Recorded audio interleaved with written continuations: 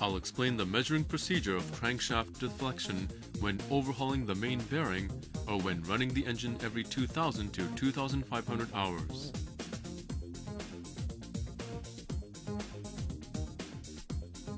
If the crankshaft deflection enlarges excessively, the crankshaft may be broken and may result in an accident. Consequently, periodically measure the crankshaft deflection. Measure it when the engine is cold.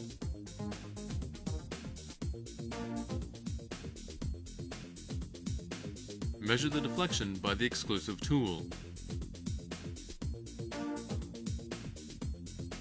Open the pressure indicator cocks of all cylinders.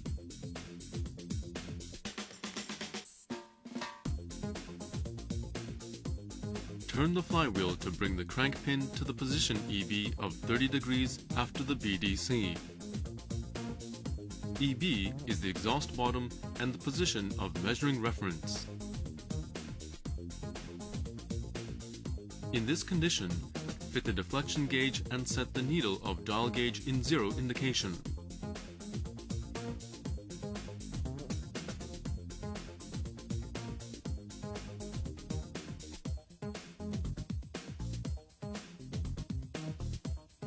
Slowly turn the flywheel in the rotational direction of the engine. Measure and record readings of the dial gauge in order of exhaust side, top, pump side, and pump side bottom.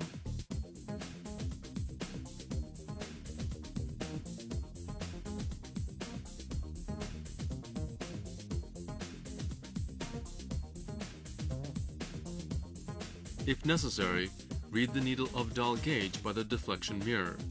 Measure in all cylinders and the work will be completed.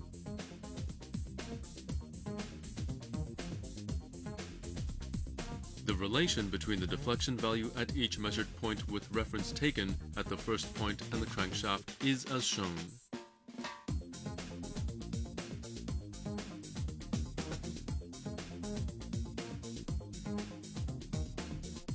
Allowable value of the deflection is as you are watching in the video.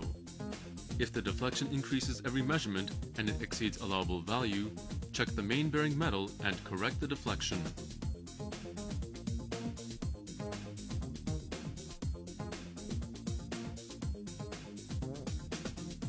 Since the deflection value measured under the hot state of the engine varies as depending on the temperature existing at the measurement, it cannot be relied on as the reference. Measure the crankshaft deflection when the engine is cold.